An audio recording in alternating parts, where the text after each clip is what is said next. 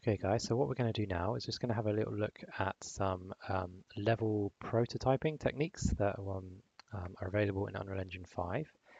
Um, so what we're going to do is we're going to come up here to select mode, and I'll show you straight away. We have this thing called modeling. Just going to dock that over there. There we go. Get rid of the content browser. And we have this option called cube grid. So I'm going to click that. When you click it, you get this grid out here. Okay, and I'm going to ignore my sort of template bit over here, and I'm going to create something over here separately first of all. So what you can do with this is you can just drag your mouse to create whatever it is the size that you want to create. And you have these options here called pull and push. If I click pull, you can see that it creates kind of some geometry there. All right, I can do pull a couple of times, or I can do push, which reverts it back down again. Okay, so I can do like that. And then from there, you might want to have, I don't know, some kind of pillars here maybe. You know, like this. Okay, in all the corners. Just kind of going to make this up as I go along.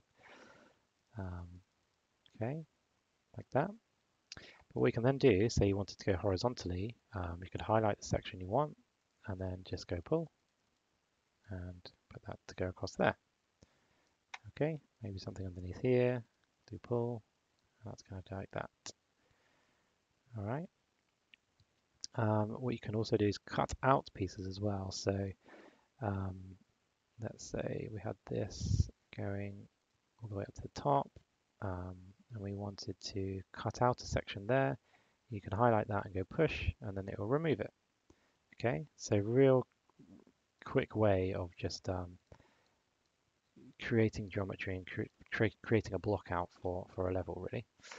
Okay, some other things that you could do. So if let's say I had that up there, we can go to this corner mode. And in corner mode, you can see that we can select one or all of these vertices in the corners. Okay, so if I click these two front ones, you need to do the either Q or E key. So Q will go down and E will go up. So I can turn that into kind of a slope like that. All right, and push complete when you're done. Okay. So then I can just essentially move this into my map, whatever it is that you want to create.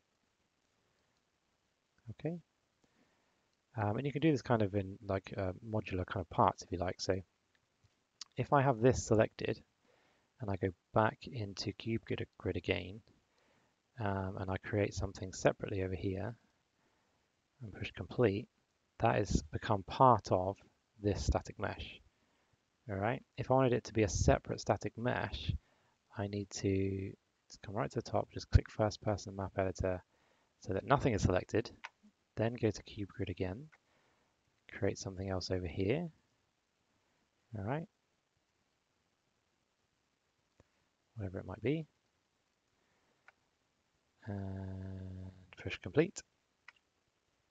Okay, and now that is a separate piece.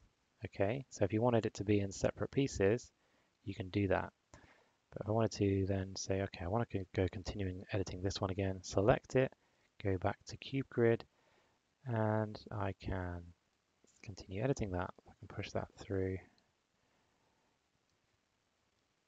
make that into kind of a walkthrough, whatever you want to do. Maybe I want like a slope to get up here, so maybe I need another section there. Corner mode, get these front ones, Q to go down, and then complete, and we have this slope. So if I push play, I can walk through all this. It's got all the collision detection set up for me, and that's all good. Material wise, go to the content drawer. I'm just going to go to the level prototyping material and chuck that on there. There we go. Okay, so yeah, as you can see, it's a real quick and easy way to block out and prototype your kind of level designs, um, test them, make sure they work before you actually go in and make any custom models from it. Okay, so that's a real quick introduction to the Cube Grid tool. I hope that helps.